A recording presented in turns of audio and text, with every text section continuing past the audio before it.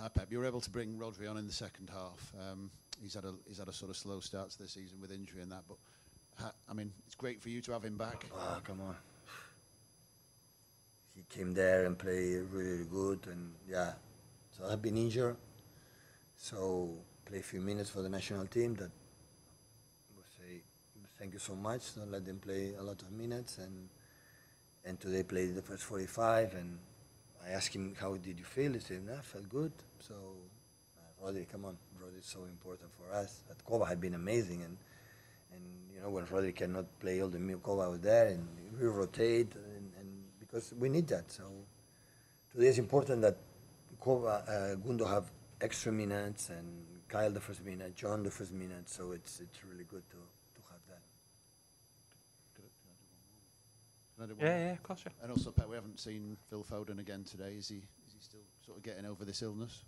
No, he is good, but he didn't trade not too many training sessions, so step by step. But I'm delighted that he's back. So I need him. We need him desperately.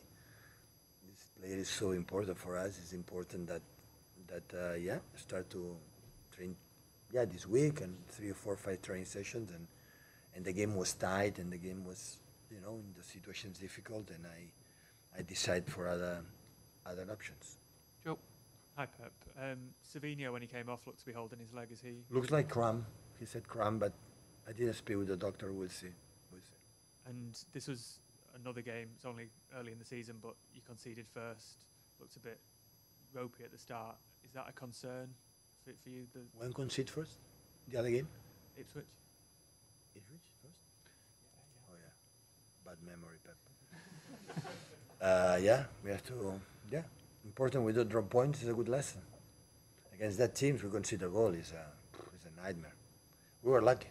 The Erling for deflection score. Otherwise, the game was closer than 0-2, the 1-1. It was closer.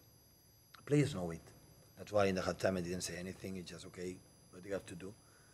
But that is the reality. Premier League. Look the results this season, this weekend or the previous. Will be a lot of surprises with this amount of games, and it's going to happen one day. We're going to drop points here.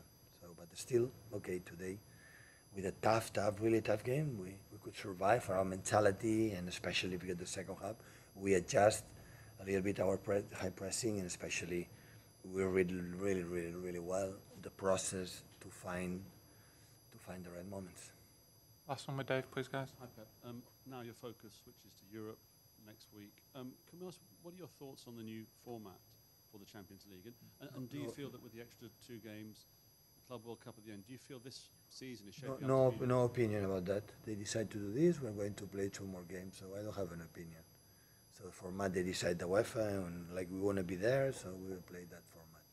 But in terms of the schedule, I know you talked about it yesterday, but do you feel this season could be the toughest yet on the players, not just your players, but in terms of the it's more games, but it's what it is. So what can we do?